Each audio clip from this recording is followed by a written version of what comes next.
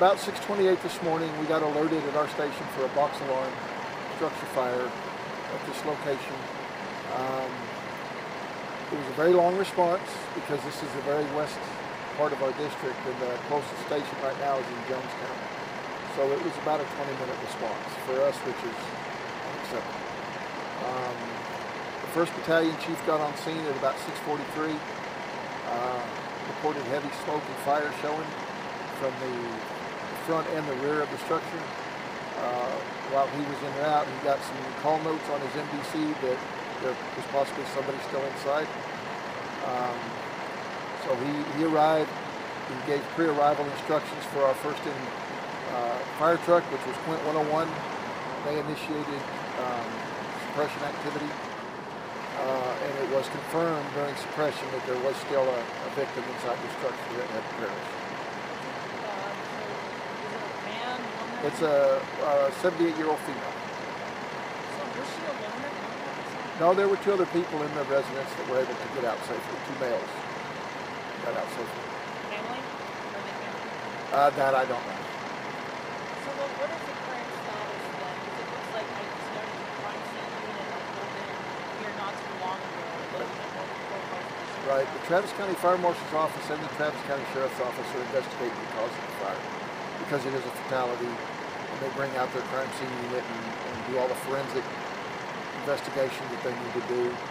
There's still a few hot spots in the structure, so we have firefighters on hose lines that are there to assist and support the investigation.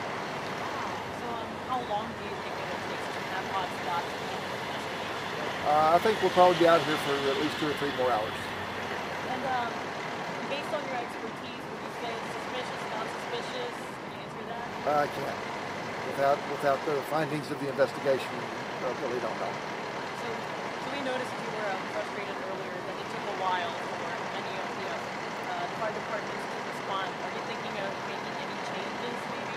Well, some changes need to happen. We need a fire station farther to the west. We're currently building 2 fire stations, one in Lago Vista, downtown Lago Vista, and then one out at the high school to help cover Point Venture and the area around Lago Vista. But still, coming this far to the west, the response time it's unacceptable. 20 minutes to get a fire truck on a working fire it just can't happen. Yeah, anything that we get out here toward the county line, the response times are excessive. Your fire station is located not in Jonestown, correct? There is one in Jonestown. There's one out in Sandy Creek, Round Mountain Road. Then we have one down off of Boggy Ford in Lago Vista. Like I say, we're building one at the high school to kind of help cover that area. We're building one in downtown Lago Vista to help cover the bulk of that city area there. But when we start coming out west, it's still an excessive response. So my last question was this shut down for a time. How far was it shut down and for how long? They shut it down as soon as our first units arrived at about 6:45, 6:48, and they just opened this lane here about 30 minutes ago. So it was probably shut down 2.5 hours. Yeah. How far was the closure? It was basically from that checkpoint to that checkpoint. Yeah, because we had fire units taking up the entire roadway. So we were able to let some units go back and get in service and help cover the district, and then we were able to move everything over to one side so they could open it up. So anything else that you'd like to ask? What's next? Oh, you'd like to say, or what's next? No, we'll just be out here to support the investigation, and once they're done and once we're confident that the fire's extinguished, then we'll clear. But I say it'll probably be a couple more hours. Were the family that was here, were they the ones that called 911? I believe they were, but there was also somewhere there was a neighbor involved that actually saw the fire and came over and tried to help people get out. So I'm not sure who actually placed the call. Do we know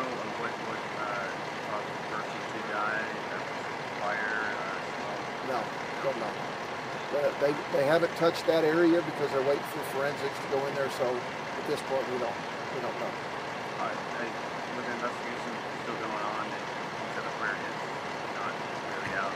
There's still some hot spots around the roof line, around the eaves and stuff. Sometimes we'll get a little flare up, so we'll try to control those the best we can without interfering with what the investigators are doing.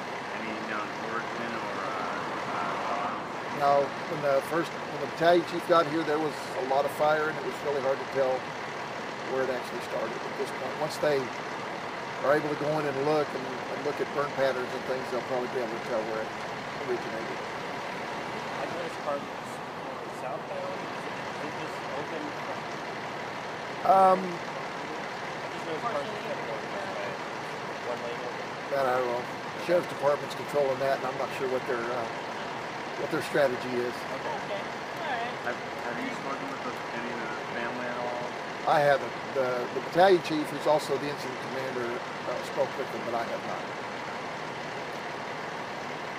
That's it. Okay. Yeah.